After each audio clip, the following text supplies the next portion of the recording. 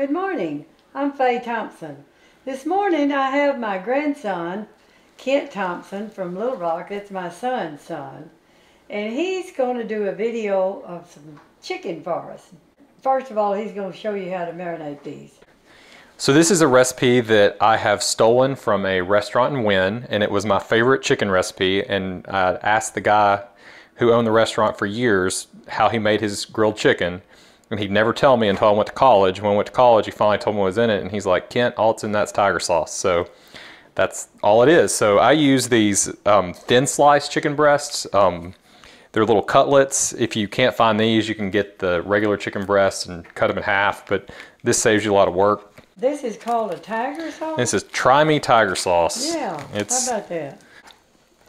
Dump the chicken in the bag and pour the marinade in. This ain't rocket science. All right, now we're going to add the tiger sauce. This is one of my kitchen toys.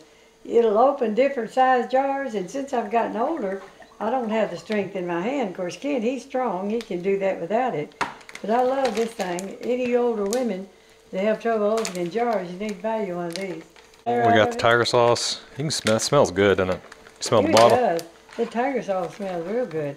But it's not too spicy either. So next we're going to put it in the fridge, and I usually like to marinate it about 24 hours. The cook who told me about this recipe, he said he lets it marinate for 4 days. I'm not sure how kosher that is, but you know, 24 hours is usually pretty good. So we're going to be grilling the chicken on my PK grill that I've brought into town. They actually make these in Little Rock, and they are cast aluminum, so they're supposed to last a pretty long time. This was my parents' old grill, and I've replaced the grates and cleaned it up a little bit, but it's what I use to tailgate with, so it's kind of my portable grill. So we're going to start by adding some charcoal.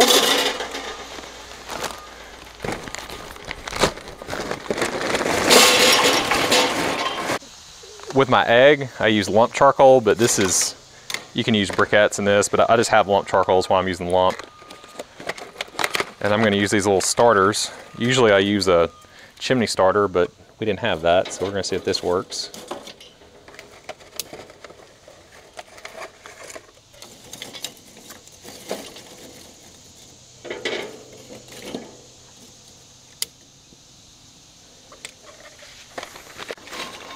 Most of the time when I cook at home, when I cook at my parents' house, we use the green egg because that's what we use. But so all we had available right now is lump charcoal, which I actually like. It burns cleaner, burns hotter, but you don't have to have that for the PK grill. The big green egg's ceramic, so if you ever put lighter fluid or anything with lighter fluid in it, all your food tastes like lighter fluid. But this you don't have to worry about since it's metal. So I'm going to let this get started, and then we'll add our chicken. So the good thing about the PK grill is it's sort of oblong shape, so you can put all your charcoal on one side and have kind of a hot zone and a cool zone when you're cooking. It also has grates on each side, so you can control the direction of the flame. If you want to put the charcoal on this side, you can close the grates on one side and make all of the smoke go through that. It's really good if you're smoking a pork butt or something. This one I've actually modified a little bit and added a temperature gauge to one side. Well, now we're outside, and now that the grill has been preheated, we're going to spray some Pam on the grates and add our chicken. Are you going to cook it on direct heat, or are you going to cook it on the end down there? I'm going to cook it on the direct heat to begin with, and then when I put my cheese on top, I'm going to put it on this side so it doesn't burn. Okay. So this is my favorite part. Oh.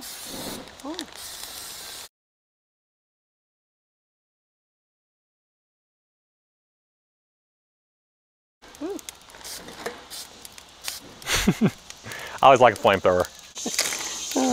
Good things come to those who wait, right? Yeah, that's right. All right, now we're going to close it up and let it go for probably about 3 to 5 minutes. Some of these bigger pieces, they take a little longer. It cooks that quick? On one, we're going to flip it. I'm going to clean my tongs though. Yeah.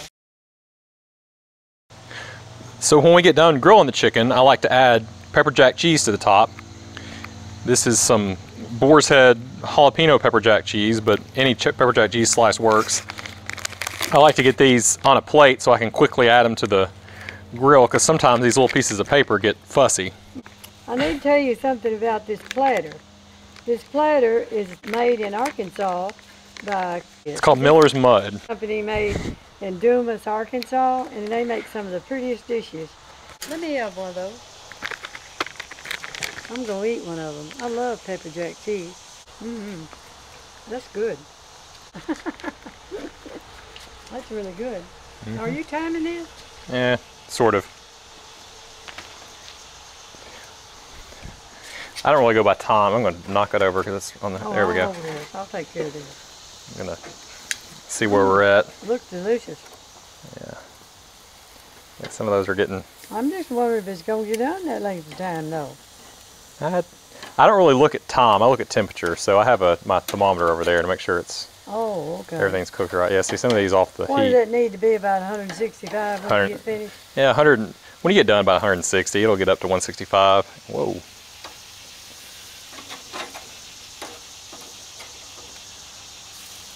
I like this cheese. Seems like that's better than last pepper jack, I thought.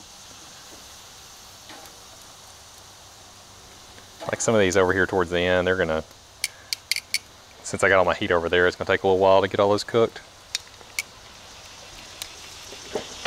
Okay, we just have to wait now. Yeah. Let me check on my chicken, see how we're doing here. This big one, I'm worried about getting a little too burned, so I'll move him over here. They look good. Because they are good. I don't think I've ever had this before. This is another one of our weekly rotations, so let it go a little longer. Getting ready, aren't they? Yeah, they're getting there. That's why we have these. It's good to have this grill with multiple areas of heat so you can kind of move the. Yeah. I like that little grill. Where'd you get it?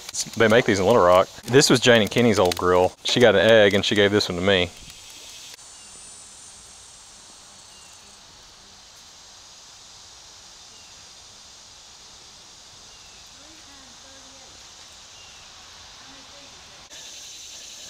The only way I can tell when stuff's done is if I check it with the temp. So these big pieces are about 130. Let's see what we're at over here. 148.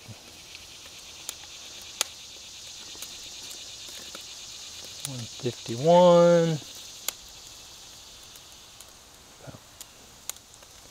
So this little piece is done, so I'm going to move it. Let me get the platter. Over here. And let me see a piece of, yeah. So I'll add the cheese to the pieces that are done. I add the cheese at about 155 and then it comes up to temp, so. All right, I think we're good to go. Right. Let me get the platter. I think I can get it. Okay. Ken has finished his chicken breast now, and it was marinated in tiger sauce, and they ended up putting pepper jack cheese on it, and he got it to a degrees about 165. Is that right? Yes, ma'am. And I made hot biscuits, and we're gonna go in and have a biscuit chicken sandwich. I appreciate you watching our family video today, and I sure have enjoyed having Kent with me. And join us again on another family video. Thank you.